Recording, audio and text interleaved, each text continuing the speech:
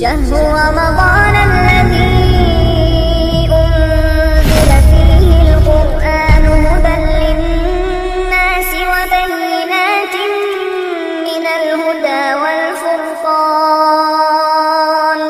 فمن شهد منكم الشهر فليصم السلام عليكم ورحمة الله وبركاته নিহাল ভাই একটি গুরুত্বপূর্ণ প্রশ্ন করেছেন। তিনি বলেছেন যে নামাজে মোবাইল থেকে বা কোরআন থেকে দেখে দেখে কোরআন তেলাওয়াত করার বিধান কি। তো দেখেন, এই সম্পর্কে তো কোনো স্পষ্ট বা নির্দিষ্ট হাদিস নেই যে দেখে দেখে কোরআন পড়া যাবে কি যাবে না, এই সম্পর্কে কোনো হাদিস নেই। তাই ইমামদের মধ্যে, ওলামাদের মধ্যে মতভেদ রয়েছে যে এই ধরনের নামাজে কোরআন দেখে দেখে বা মোবাইল থেকে বা ল্যাপটপ থেকে কোরআন পড়ার বিধান কি। তো ইমাম শাফি রাহিমাহুল্লাহ এবং ইমাম আহমদ রাহিমাহুল্লাহ এদের দুইজনের মত হলো যে কোরআন দেখে দেখে পড়তে পারে,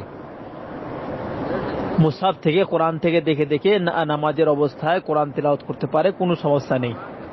এটা ইমাম আহমদ এবং ইমাম শাফি বলেছেন। কিন্তু ইমাম আবু হানিফার নিকটে কেউ যদি দেখে দেখে কোরআন পড়ে নামাজে, তাহলে তার নামাজ বাতিল হয়ে যাবে। এবং ইমাম জোহরি একজন বিজ্ঞ পণ্ডিত ও মুহাদ্দিস, ওকে জিজ্ঞাসা করা হয়েছিল যে দেখে দেখে নামাজে কোরআন পড়ার বিধান কি। তো ইমাম জোহরি বলেছিলেন যে আমাদের চাইতে যারা উত্তম, অর্থাৎ তাবেঈন, বড় বড় তাবেঈন, তারা দেখে দেখে কোরআন পড়ত। তো এই জন্য সঠিক কথা হলো, যদি প্রয়োজন পড়ে, কোথাও প্রয়োজন পড়ে, তাহলে দেখে দেখে কোরআন পড়তে পারেন, মোবাইল থেকে কোরআন পড়তে পারেন, জায়েজ আছে, কোনো সমস্যা নেই। কিন্তু উত্তম হবে আপনি মুখস্থ থেকে পড়বেন, এটা সব দিক দিয়ে উত্তম। কিন্তু কোনো ব্যক্তির প্রয়োজন থাকলে মোবাইল থেকে বা কোরআন থেকে দেখে দেখে পড়তে পারে। ওলামারা এটাই ফতোয়া দিয়েছেন।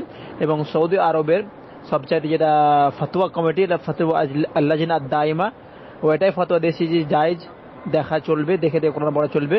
এবং ইবনে উসাইমিন রাহিমাহুল্লাহ এটাই ফতোয়া দিয়েছেন যে প্রয়োজন পড়তে গেলে কোরআন থেকে দেখে দেখে বা মোবাইল থেকে দেখে দেখে আপনি নামাজের অবস্থায় কোরআন তেলাওয়াত করতে পারেন। আসসালামু আলাইকুম ওয়া রাহমাতুল্লাহ।